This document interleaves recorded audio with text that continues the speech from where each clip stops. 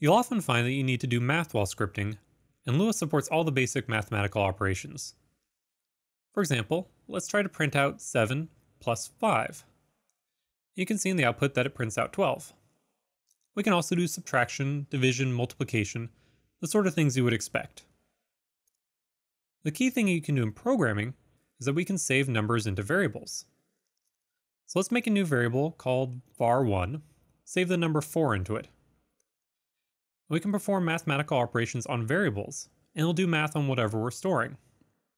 So let's try to print out var1 plus 2, and you'll see that we get the value 6, because 4 plus 2 is 6. And again, if we change the value of the variable, say we save the number 9 in there, try to add 2 to it, we'll get 11.